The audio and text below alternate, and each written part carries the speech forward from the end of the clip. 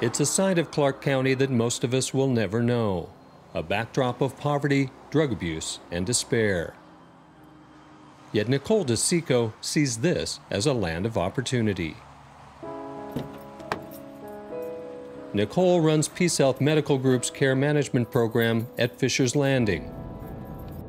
But much of her time is spent out in the community, bringing a personalized style of health care to the underserved.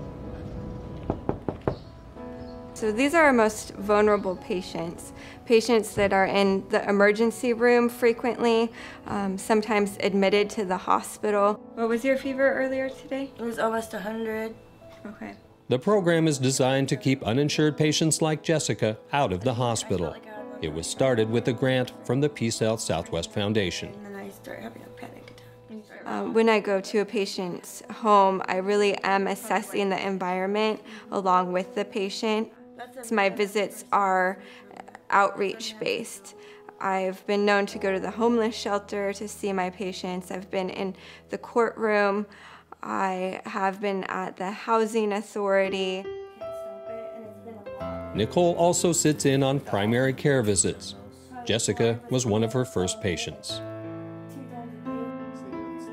She's had 2 heart attacks and 2 strokes.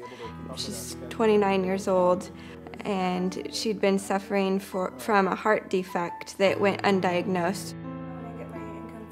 I feel very fortunate to be on the front lines of medical reform and addressing some of these issues, proactively identifying where our system has failed for some of these patients and affecting change.